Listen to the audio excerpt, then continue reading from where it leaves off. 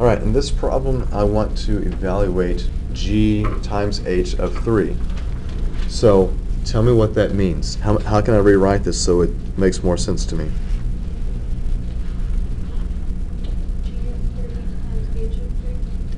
G of 3 times h of 3. So that means you just take these guys individually, evaluate them, and then do what with the results? Multiply them. Okay, so get my thought bubble going here. G of 3.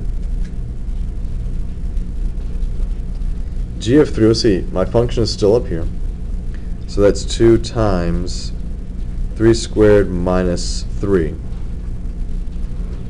So what do I get here? 3 squared is 9, times 2 is 18 minus 3, and I end up with 15. You all agree with that part? Just plugging in functions. All you have to do is plug in numbers. And then I've got to figure out what h of 3 is. So what about h of 3? 1 over 3 minus 5, so that's what?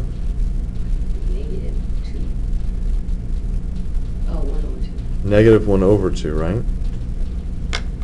So when I look at what I'm working with here, I've got g of 3 times h of 3. What's g of 3? 15. And h of 3 is negative 1/2. So I know those of you out there appreciate multiplying with fractions, and what do you get? Divide by 2. Negative 15 divided by 2. Negative 15 halves. This fraction is simplified.